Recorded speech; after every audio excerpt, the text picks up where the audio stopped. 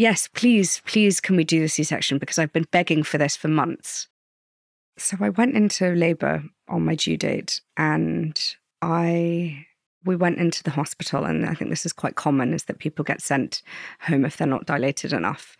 I think that they only have a capacity for a certain number of women. So that was challenging in itself. And I was in an immense amount of pain actually from the get-go, because Leo was back to back. So his spine was kind of grinding against mine. And it was agony. And I went, and nothing really could have prepared me for that level of pain. And I thought that I was quite a tough cookie. I'm someone that at school would be like, yeah, give me a Chinese burn. Or, and I like tire flipping. And I'm quite, I like to get stuck in. And I just wasn't anticipating it at all. And I'd written out my birth plan, and I knew what I was okay with and what I wasn't. But at the back of my head, obviously, I really wanted a C-section. So I still was gunning for that. Then when we did go back to the hospital, I was dilated enough to stay there. And unfortunately, it was an evening and it wasn't a weekend.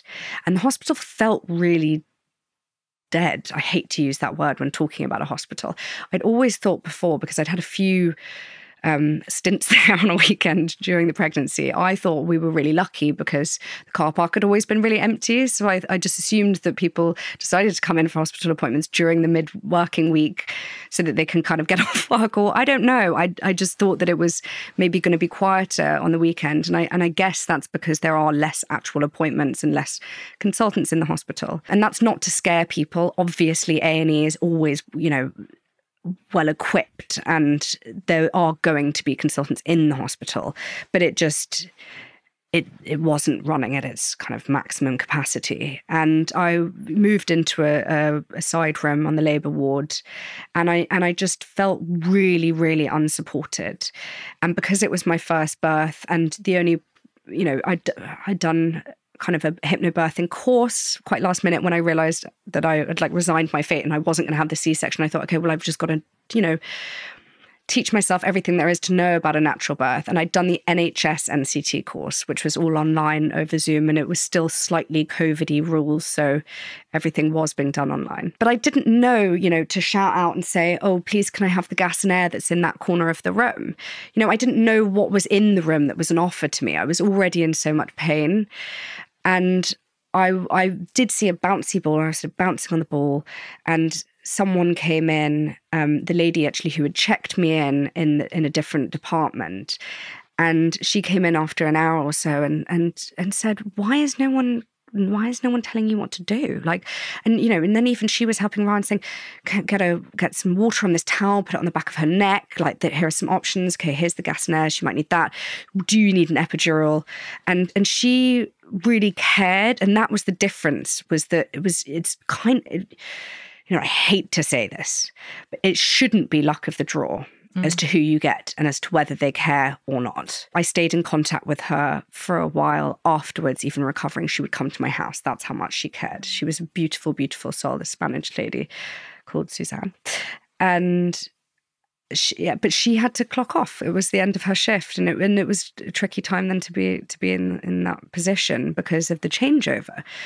And so then I kind of endured an overnight labour experience that was really, really grim, and lots of things went wrong, and I was really sick, and blood pressure, and then sepsis and temperatures, and they broke my waters, and there was meconium in them, but nothing was escalated.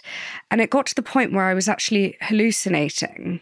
I was really, really freaked out and just not in a good place. And every time there were a couple of junior doctors who would come in to check on me overnight, and I was begging for a C-section. I said, I'm really unwell.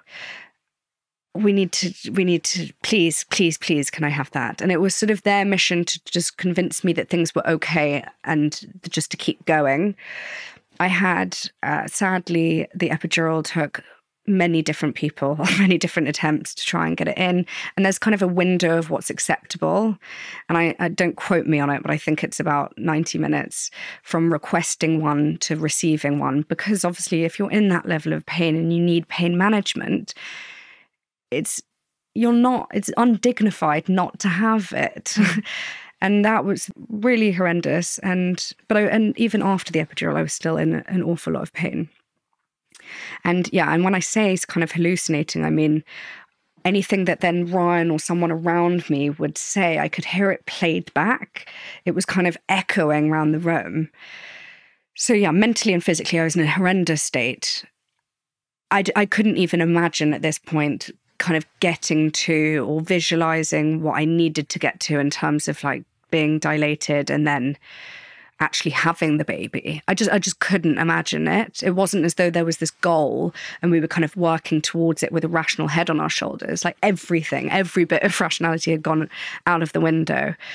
And I suppose it was only then when there was a staff changeover again on the Monday morning, when the consultant came in and checked me, and and I'm really honest, so I don't know how much. I'll be really honest, and then yes, I don't want to just petrify people, but she would put her.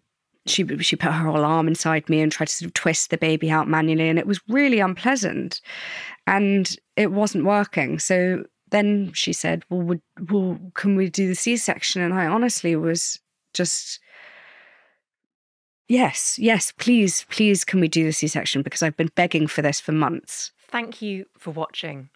Make sure to check out the full episode of How to Fail on your preferred podcast platform, and also be sure to follow us on social media for the latest updates.